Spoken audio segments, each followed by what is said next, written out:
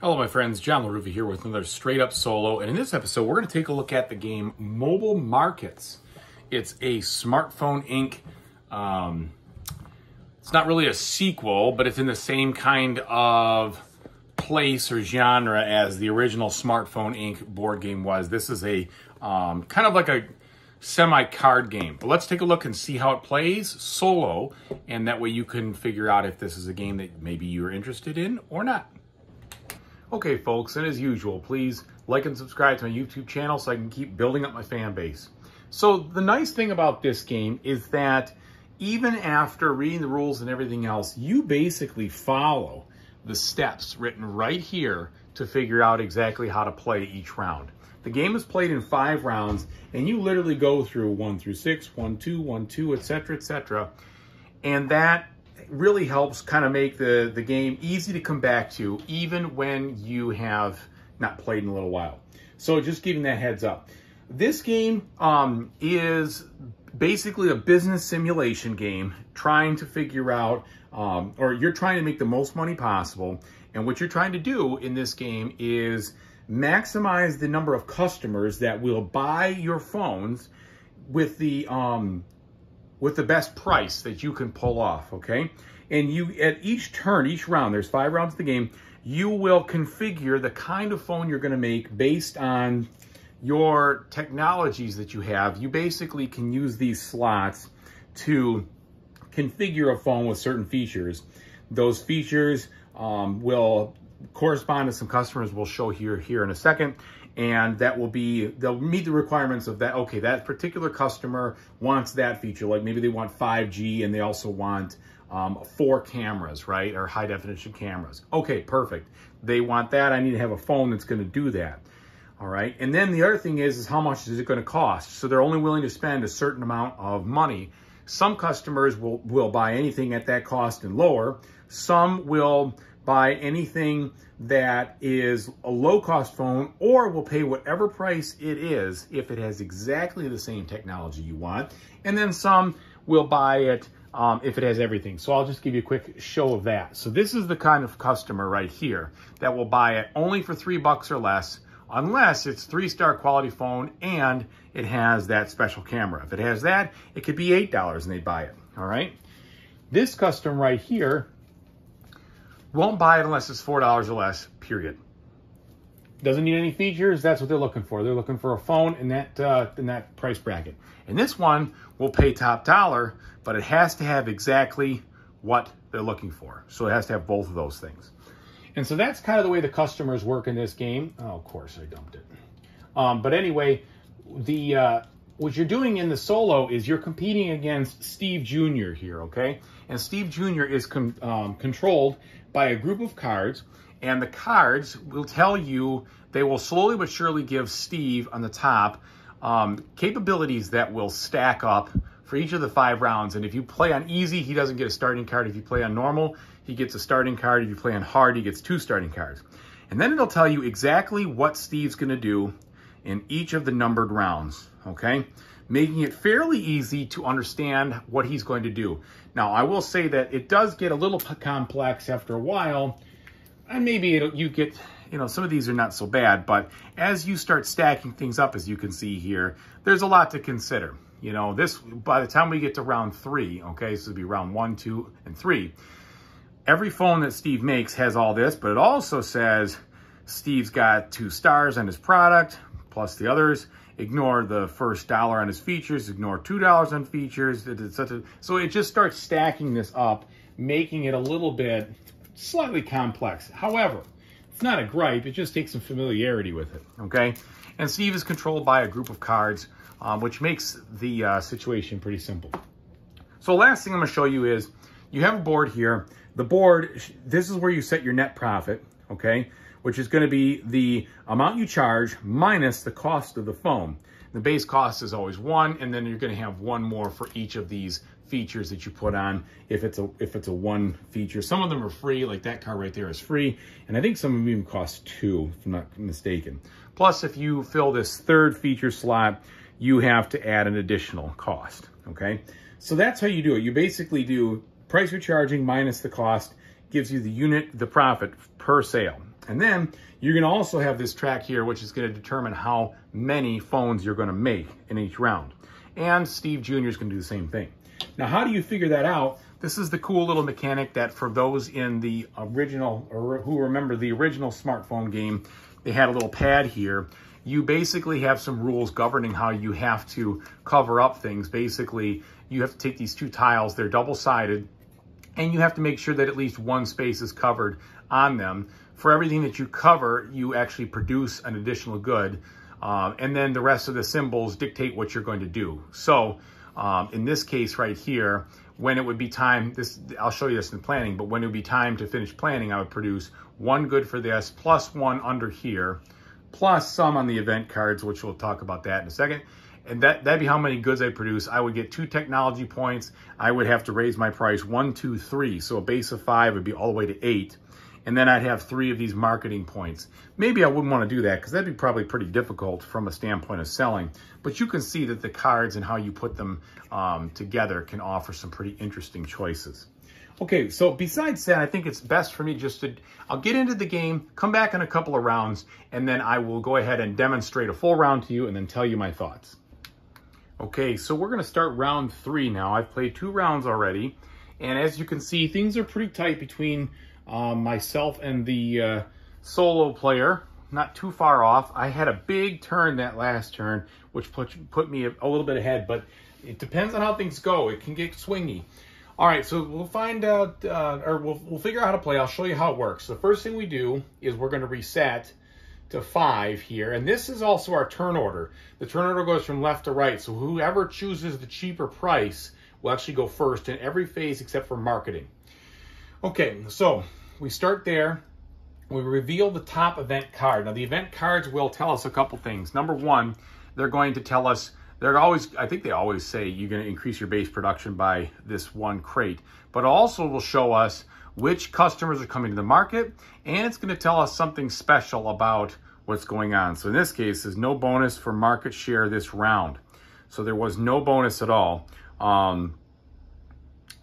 So that means that what that means is down here, you're not going to get a very nice 8 or 4 or 2 in the case of the solo, 8 or 4. Whoever produces the most during this round would normally get $8, and the second most would normally get 4.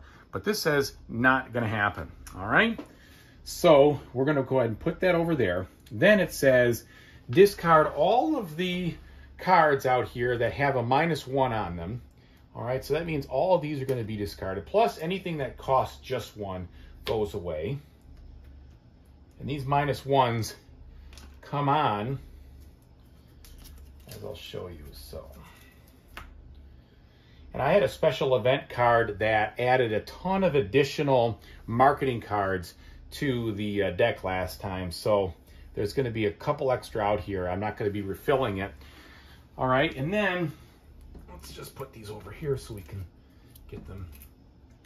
Okay, then it says add the minus tokens to anything left over. So that makes these a little bit more attractive to buy. Everything's on sale there. And these are now cheaper. And then we reveal new cards. So 4 to this market. It's usually 4 and 4. Like I said, we had extra there. And then 6 to this one, the actual technology to make the phone market there. Okay, and that's my discard pile and things over there. Now I'm going to add customers according to this chart here that grows and ebbs and flows a little bit. So basically whatever customers didn't get sold to last time, they stick around, including private customers that you might have in your hand. And I have these customers down here. They're a little off camera. It's just hard to fit everything. But the private customers basically sit and wait for you to fulfill their needs, and you keep them as long as you can. You also have to sell to them first before you sell to the general market.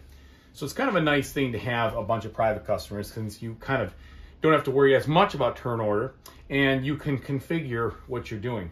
All right, so we're gonna have 2 of these V customers here. All right, okay, and then so that I'm just gonna put that over there for space. Now we have 2, 3, 4 regular customers. Ours, so that's a 4 also. We're just gonna put it in there. That's a 5, and a 6.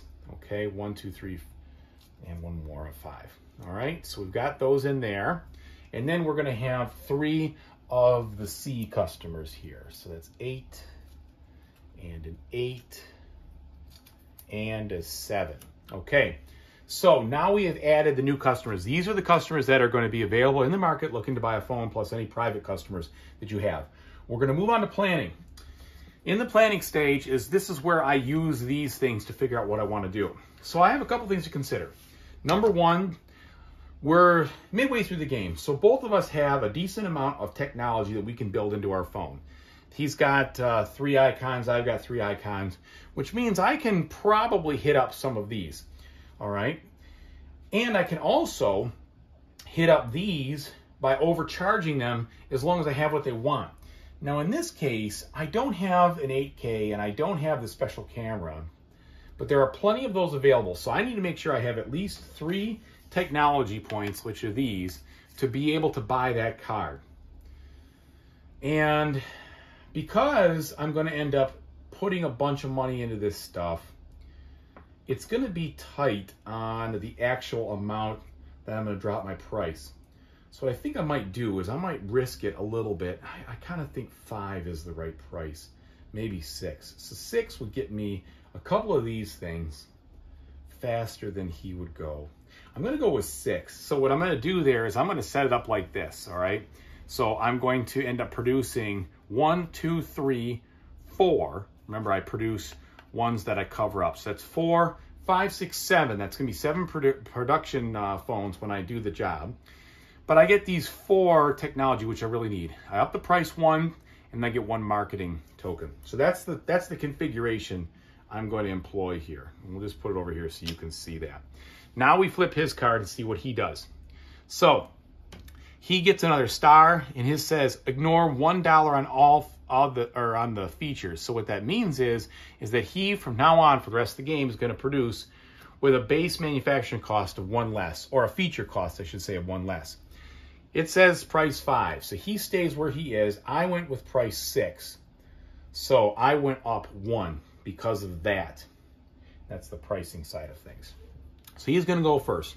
So now we go to technology. His card says discard the highest cost leftmost technology card. So that is going to be this one. Actually, it's going to be this one because this is higher cost than that, which is unfortunate, but that's the deal. That's the action he's going to take. Now I take the one that I want. Now I have 4. You can actually bank some technology from round to round if I don't spend it all, which might be helpful. I need the 8K, and it'd be nice to have the 8K and the 5G. Be better than this. I would lose a star. So I can buy any number of these that I want. What is that one? That's the flip phone 5G. That's that. What I will do, in the interest of time, is go ahead and I'm going to buy this to get the 8K plus this. Actually, I'm sorry. I'm going to get this. This is going to cost me 3. All right, so now I have the ability to do that. And with my leftover 1, I can't afford any of these, which some of these are really nice. So it's tough. But I'm going to have to take one of these right here, and I will save it for later. Okay, so that's the marketing phase. I'm sorry, that's the technology phase. Now the marketing phase, because it's reverse turn order, will be able to buy 1 right there if it costs 1, which I do have some options here. So I can say this one is in profit. Get $1 for each different customer, for each different price on customers in your sales pile. That's kind of cool. Or get $3 if you sell all of your goods. Also pretty good. Or get $1 for each star in your products. That's less good. I'll probably do this one just to try this out. So we're going to get this. That means I'm going to get a bonus for selling different pricing on different things. So that's during profit. So I'm going to stack this right here because both of these are during the profit section, and I'll remember to do that. Now, also in marketing, if I didn't spend anything, I could take customers here to my private sector, or whatever you want to say. But I do have these 2 cards here that allow me to take one of these and one of these from the deck because of previous marketing things. So these will be available to me to sell to. And that's actually nice because I just took something that gives me a variety for selling to people who have different costs or prices. So very good. All right, and what's he going to do? Now, he is going to say, take 2 private regular customers from the deck. So he's going to take 2 of these. He also has a special ability right now that each of his private customers consider him to have a sales price of $2 lower. So that means he's going to be able to sell both of those this turn. So that is the marketing phase. Now we go to production. We're going to see how many we produced. So, like I said, I have 1, 2, 3, 4, 5, 6, 7, 8. I produced 8 phones this round. He's going to produce, it says 4 plus the number on the event card. So he's going to produce 7. All right, so he's made 7. And that's all you do there for production. Now sales. Now we're going to create a product by placing these kind of technologies out here. This is where you try to figure out who you're going to be able to get and how. And like I said, I needed the 8K and the 5G to attract those guys. So that's a guarantee. So I'm definitely going to put this card in. That's going to raise my cost to make the phone by 1. And then I also need a, let's see, 8K and 5G for sure. And maybe that's all I want to do, because I can even get him, and I can't get her because she wants 3 stars. But I think that's it. I'm gonna try to make a really specific phone here, and that way not have a really tough time with the costs and try to maximize my profit. So I'm just gonna do that. My base cost would be 2, but we'll get to that in a second. Actually, we'll get to that right now. So my cost, or my price, was 6 minus the 2 it costs me to make is a net profit of 4. So that means every customer I sell to, I'm going to get 4. Now what he's going to do is he's going to sell all free features and up to 2 with costs associated. So he basically sells with everything, but he ignores one of those costs. So in his case, he's at 5 minus 2 is 3. So he is going to have a net profit of 3 per. Now he sells first because he's cheaper, and that means that anybody who has got who has a number here that is 5 or greater will immediately buy. Now, we talked about those private customers, right? These are 4s. Normally, they wouldn't buy from him, but because of his special ability, saying they consider his price 1 lower, they will buy for him. So that's 2 of my 7 for him. Then we're going to get the 5s. Well, actually, you start from the highest price and go down. So 2 of the 7. And then he has, on his technology, he's got 5G, he's got the security thing, and he's got the flip phone. That's going to gobble up him. That's unfortunately going to gobble up him because of the 5G. So that's 2 more, so now we're at 4. So he's going to sell to 3 more customers, and it's going to be the 6, the 5, and the 5. So that's punitive, right? Because he went first, he took a bunch of those customers away from me. And now I've got to figure out how I'm going to sell to 8 customers, hopefully, to maximize my profits. Well, first, my private ones. This guy's going to go because my price is 6, so he's happy. He would pay up to 7, so he's going to pay for that, plus I have the 5G, so that's 1. Same deal with this. He'd pay up to 8, so that's 2. Same deal with him, even though his is 3. If it's 5G and 3, oh, shoot, 3 stars, darn.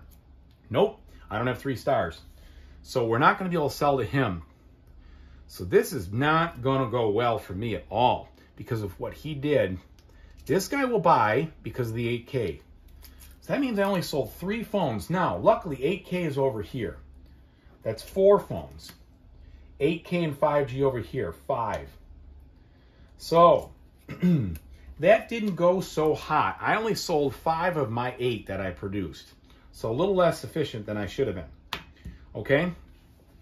Now, that's the situation. That's how many sold. Now we go to our profit.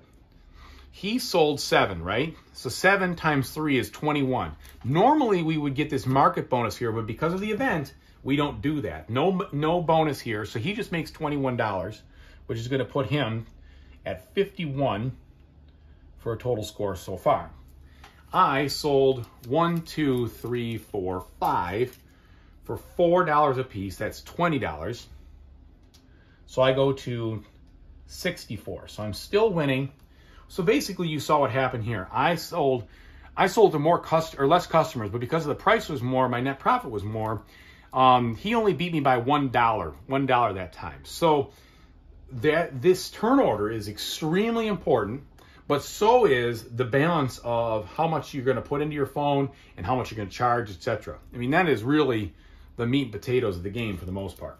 Okay, so those customers have been sold to, so we just hold on to them for any potential end game scoring.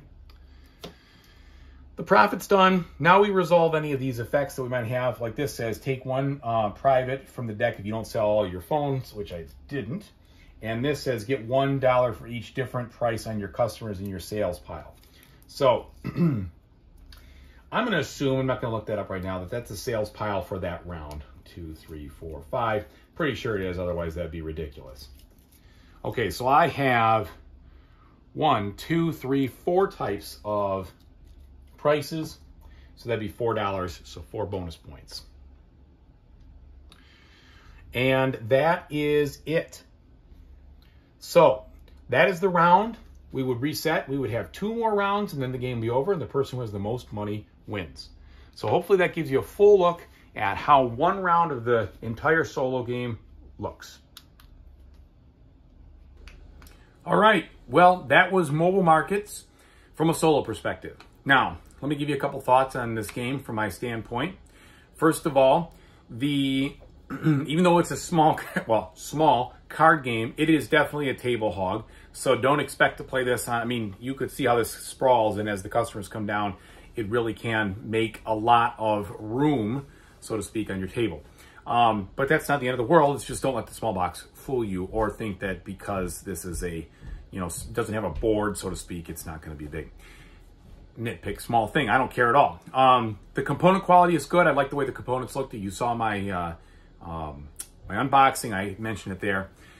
I really like this business simulation. I actually like it more than the base game. The base game was good. No problem there.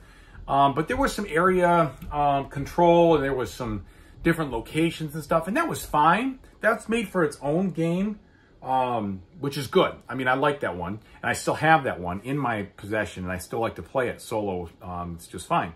But this is, I think, a better business simulator or market simulator game. This one really focuses on the specifics of what kind of phone you're going to make, the net profit of that phone, based on your selling price plus the manufacturing costs, which I like that, or sorry, minus the manufacturing costs. There you go. Now you know, hey, I can make this whiz-bang phone, but it's going to cost me a lot more, and am I going to lose money, profit-wise? I think that's fantastic. I also think it's really cool how the customers come out, and when they come out, they want different things, or they'll pay a different price, or both.